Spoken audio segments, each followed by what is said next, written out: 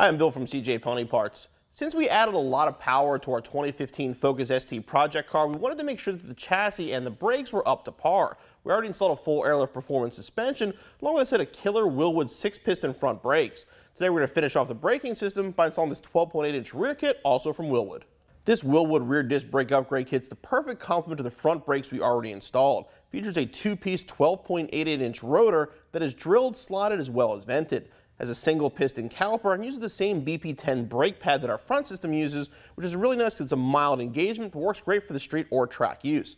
These are hydro-mechanical calipers, so they have a built-in parking brake. For this installation, let a lift or a jack and jack stands, 3/8 ratchet, 8mm socket, 12.11mm socket, 18mm socket, short extension, torque wrench, 7/16 line wrench, 11mm wrench, 14mm wrench, 18mm wrench, small hammer, flathead screwdriver, and vice grips.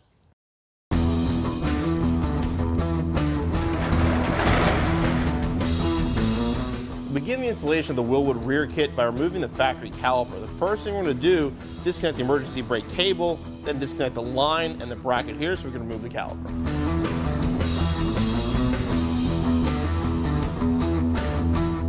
Now move on to the brake line by disconnecting the bracket up here, remove the bolt.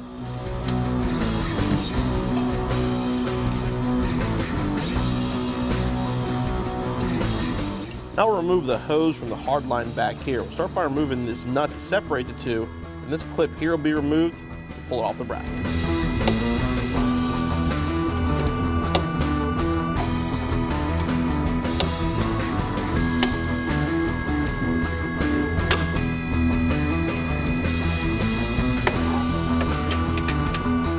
With everything disconnected, now we can remove the two caliper bolts to remove it from the bracket.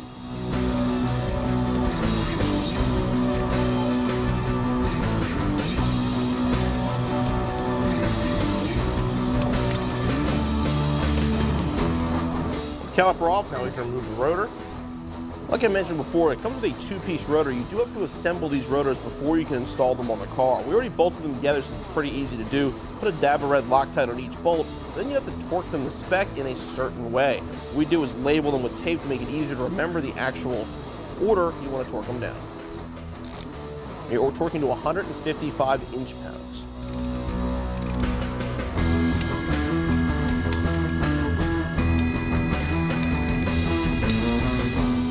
Now the rotor is ready to be installed on the car, we'll begin the caliper assembly. Now we can begin actually installing our Wilwood kit by starting with the Wilwood caliper bracket. Take the supplied bolt and washer, stick those through, then put two 30,000 shims on each one to get us started.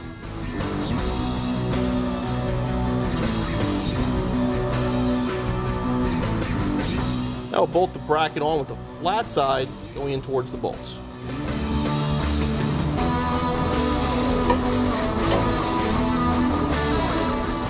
And we'll tighten that down.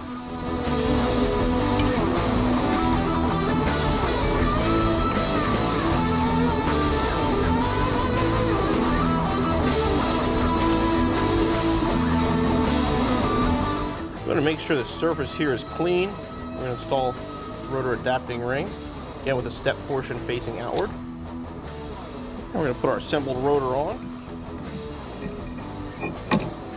Just grab one lug nut to hold it in place so we can center the caliper.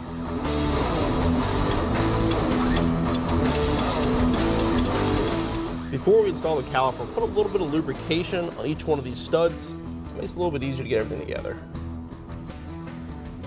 Once you lubricate the studs on the bracket, we're going to put two 35,000 shims on each stud before we install the caliper.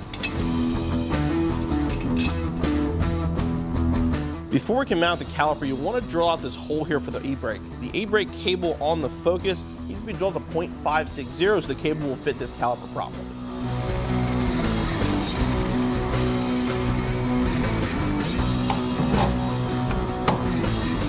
Install the caliper and then install the hardware.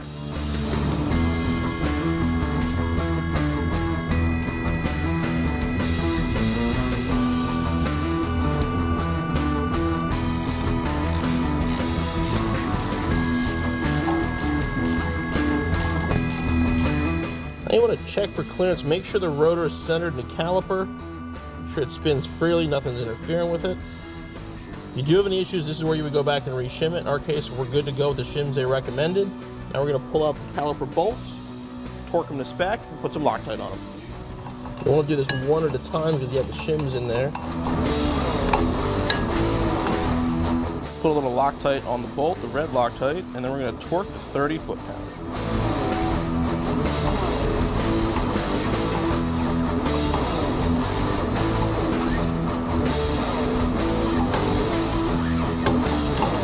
Now repeat the process with the top bolt.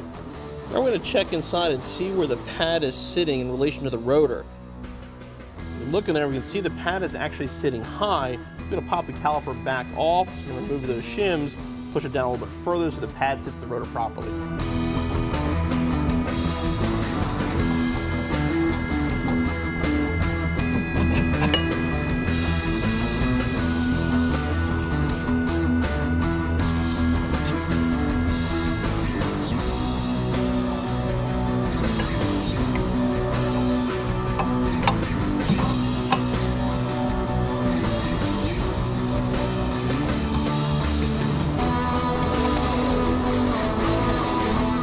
Okay, now the caliper's good. We're going to torque the bolts to 30 foot-pounds.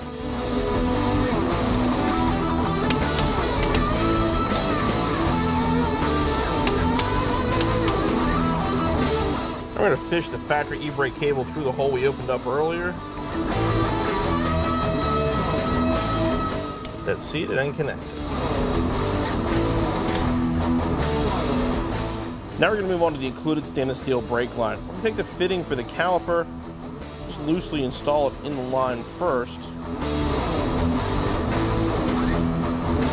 Just leave that loose, the line has some flex to it.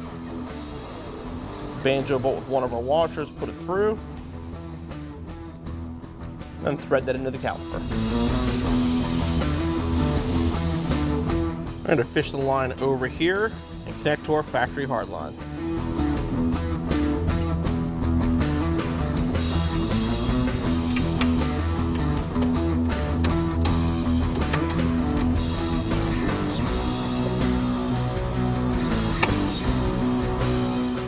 Now connect the line to the factory bracket using the original hardware. I'm going to fish it underneath the bracket.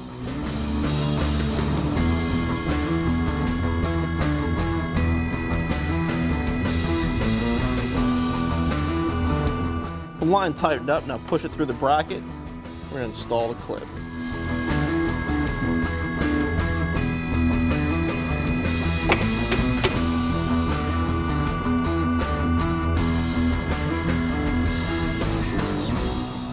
And lastly, connect the fitting from the line to the caliper itself.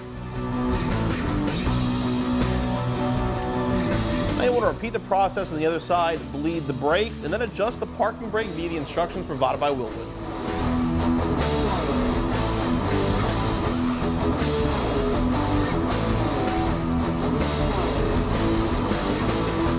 This Wilwood rear disc brake upgrade kit is the perfect complement to the front brakes we're already installed. Looks great on the car. It's going to take the braking of our Focus ST to the next level. The installation is pretty straightforward. It's a direct bolt-on for your factory parts. But figure about 2 to 3 hours total. You'll be back on the road in no time.